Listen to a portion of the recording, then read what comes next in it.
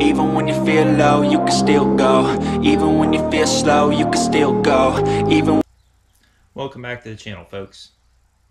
Today's video I'd like to share with you a little thing I found. It's a lure retriever, pocket knocker, whatever you want to call it.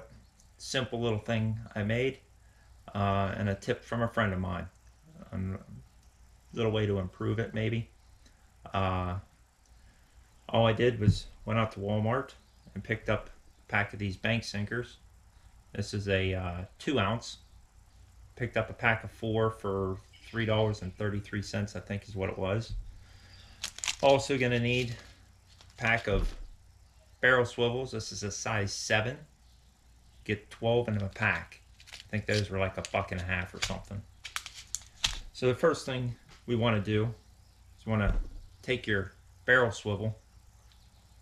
I took a pair of needle noses, and right below the little bend, and it's going to be where it's connected to the, I guess that's the swivel part.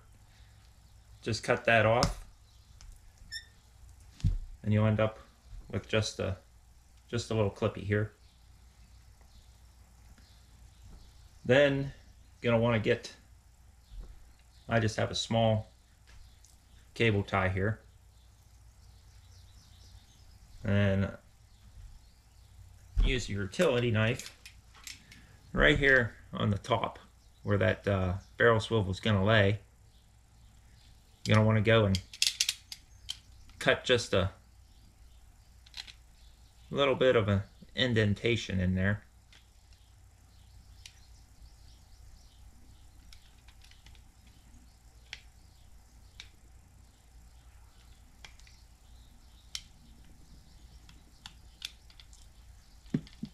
Pop that out of there. That'll allow that to sit down in there when you tighten up your cable tie, that it'll just spin and you can get a better grip on there. So I like to slide that on there first. Then I'll take my cable tie and slide it through there and cinch it down.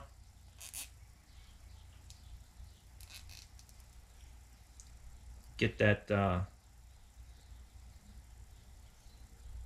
swivel into the groove.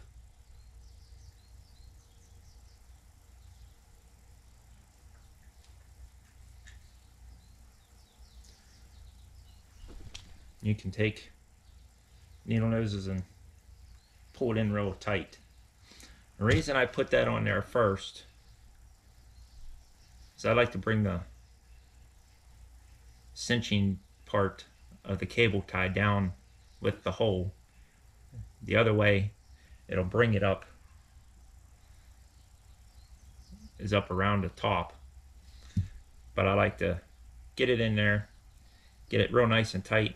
That allows it to slide around in there and it doesn't drop down over and everything. Then you just take a pair of clippers or wire cutters, get it real tight, clip it off there. You got a real nice, easy, neat, relatively cheap lure knocker. They come in real handy when you're fishing around the rocks, trees, and I did try it out on a drop shot. It didn't work too well on the drop shot, but I have tried it out on jigs and stuff. And it works real well. Yeah, hope you enjoyed today's video. Please give me a like, comment, subscribe, and share. Thanks for joining in.